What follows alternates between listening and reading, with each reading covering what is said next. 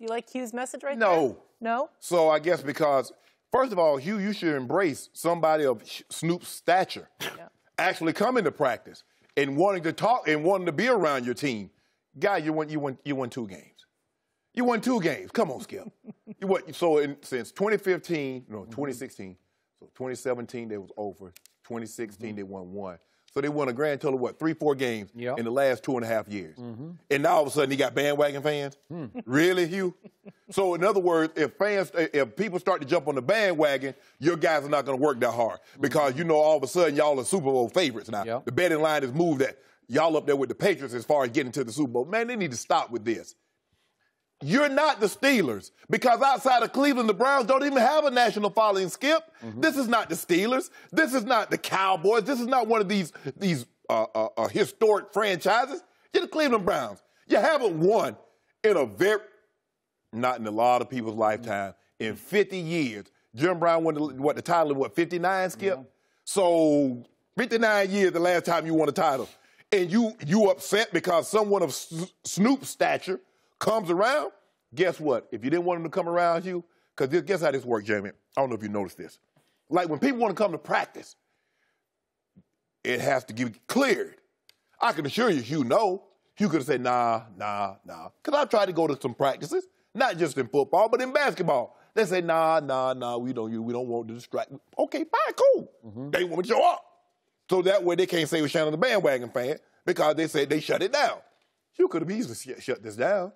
He knew Snoop was a Steelers fan. If you follow Snoop, he's always, especially on Sunday, he got his Steelers stuff on. He had his Long Beach Little League team, his Pop Warner team, dressed in Steelers colors. So we know what Snoop is. But the man was in town for his play, Return of the Dog Pound. I think that's the name of it. No, just Return of the Dog, of a Dog. Of a dog. Yeah. He stopped by he's a sports fan first and foremost, Skip. You know that. Football, basketball, Snoop's there. Well, you know what? Let me stop there.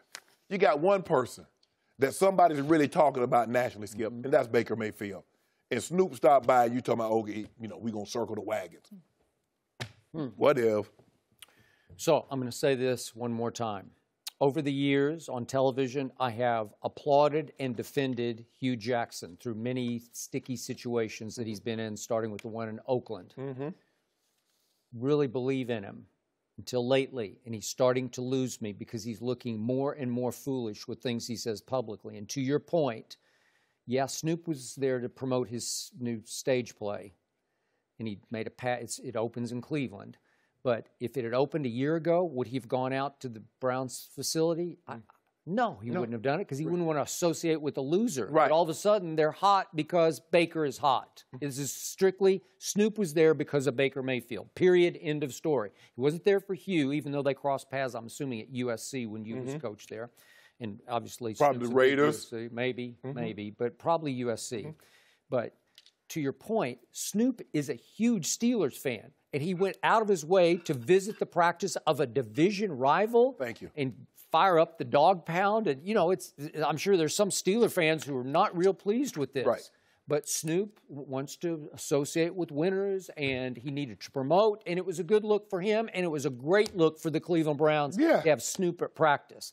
And I believe that Hard Knocks ruined Hue Jackson because day after day, through the weeks of Hard Knocks, he got pressed to make bolder and bolder statements because he was competing with an offensive coordinator and defensive coordinator, his two sort of assistant head coaches, who are former head coaches who have big personalities, big charisma. They're big, bold talkers. And for a while, it looked like Greg Williams and then Todd Haley were taking over Hard Knocks. And remember, Hugh would have to say, no, I'm the head coach. He would have to revalidate his authority by making a big, bold statement to the media. And all I know is it was clear through Hard Knocks, he didn't even give Baker Mayfield a chance to compete for the starting job with Tyrod Taylor. Not even a chance. And then the most embarrassing scene in the history of Hard Knocks is when he called in Baker and Drew Stanton and said, Baker, I'm happy to inform you, you won the backup job. Like it was a big deal, a big announcement on Hard Knocks. Really? Big deal. And I appreciated Baker not laughing in his face because Baker just rolled with he knew the camera. He beat out Drew Stanton. He beat out Drew Stanton for #2 Really? You're the first pick in the draft, and he congratulated you for being the backup quarterback and didn't ever even give you a chance with the ones to win the job?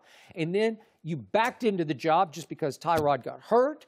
And then what happened after the huge late in the first half and second half that Baker played on that Thursday night game? Hugh says after the game to the media, what was his opening statement? Told you so. You told us nothing.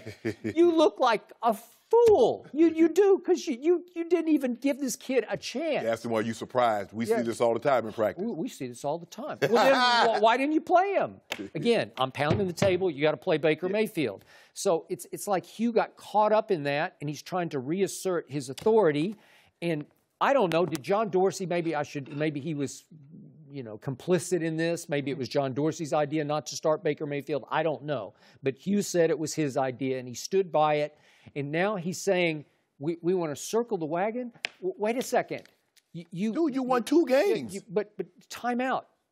You're the reason, Hugh, that your team is at 5-0, because they would have won the first 2 games with Baker Mayfield. You say, how do you know? But I just know they would have won the first 2. And then they got robbed, flat out robbed, late in the game in Oakland in regulation. Well, they got robbed in New Orleans, too.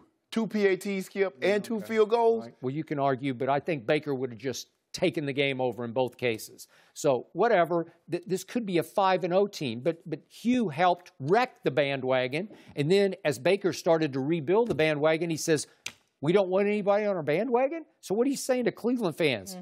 Stay away? It's us. It's just us. Just us? Really? Because think about it. What do you... We're talking about would we have talked about the Browns today had Snoop not showed up to practice? We're talking about them. I mean, they have a fascinating game. But we weren't talking about them today until Snoop came. No. Come on, dude. Embrace it. If your team is that unfocused, that a celebrity showing up to practice would make them lose focus, well, you weren't going to do anything anyway. You're not going anywhere anyway. Because guys, I've been around teams, Skip, and we have celebrities come, oh, man, look who that is, such and such. Oh, yeah. You go back to doing your job. Yeah, sure. You've seen it a lot. Yes. Yeah.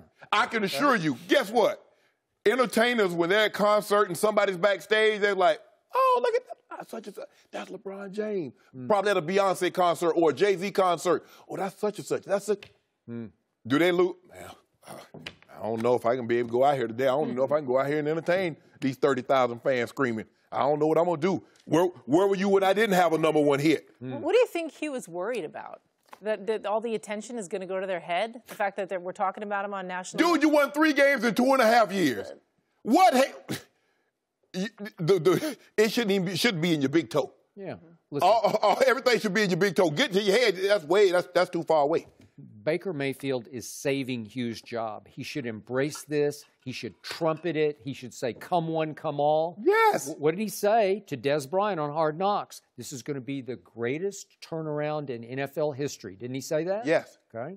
So? Without you. Well, now it's without Des. It sounds like he's trying to recruit him. I don't know what happened. So, in the end, Shannon Sharpe's Super Bowl pick is now visiting the Browns. His AFC pick. And that was the last team they beat before they won these 2 games this year. Yeah. In 2016. Yeah. They beat the last game of the season. They beat the San Diego. L.A. I got the bandwagon. I'm picking the Browns. I'm on it. Got Chargers. Yeah? Yep. All that old Phillip. Yeah? Rivers blows in. Really? Yep. River rolls in? Yep. Yeah. Okay. Well, if the Cleveland defense shows up like it did this against the Ravens, I got this. Isn't it Lake Erie? Isn't Lake Erie over there by Yeah. Okay, yeah. Mistake on the lake is what they used to call these guys, right? River's bigger, though. Bigger than Lake Erie. Rivers is bigger than Lake Erie? The Nile River. I don't think the Missouri River, the Colorado River. Which one's bigger, Skip Bayless? You might need the Amazon this time or the Nile.